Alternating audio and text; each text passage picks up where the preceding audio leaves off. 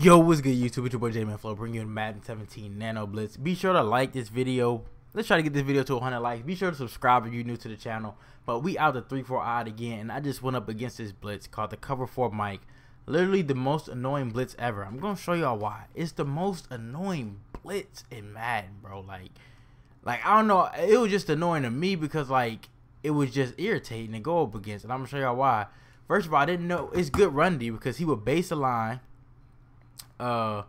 He would base a line, and then he would crash his defensive line to the middle. Then he would reblitz that right outside linebacker. And doing this, especially in 3-4 odd, you can't really like look at this front. And then he would bring his safety down here. He'd bring his safety down here. Can't run on it. I don't know what side it was coming from. And he would literally just sit like this. So if he flipped the play, look how symmetrical it is. Split it down the middle, both sides look the same. He would sit like this, and he wouldn't move his user. If he would have moved his user, I would have been like, okay, I know what side, you know what I'm saying? I know where he's coming from. He just sat here with his user, so I did not know. So then you're going to see when I would hike the ball, the dude would just come through the B gap. Or he would come off the edge. Because when I would slide, they would get like caught up, and he would come off the edge. And then he would do this. He would base a line.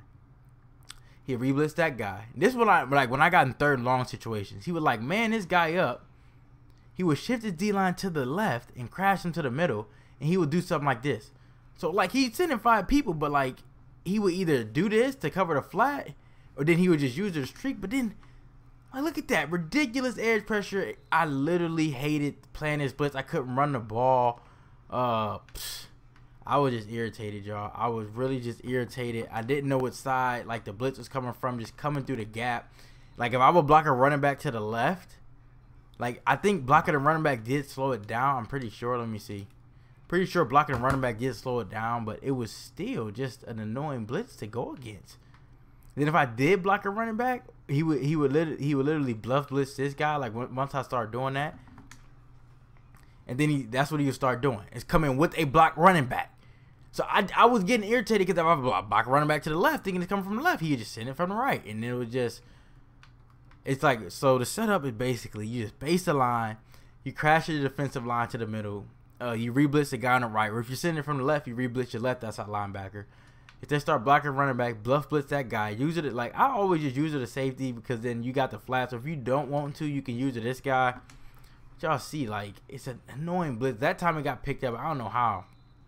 Like I said, it's not like the most like no blitz is really consistent, but like I just hate this. I just hate this game, y'all.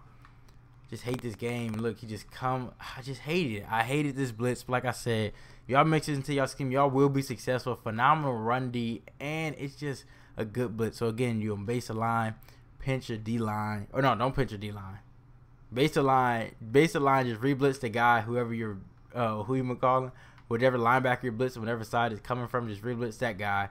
And then you can bluff blitz this guy. They start blocking and running back. If not, you don't have to. You can use this guy. Put that guy in the spot. You can man this guy up. Oh no, man him up on a slot receiver, so you don't gotta worry about that. Y'all just see this blitz at work. It's a real easy blitz, nice B gap.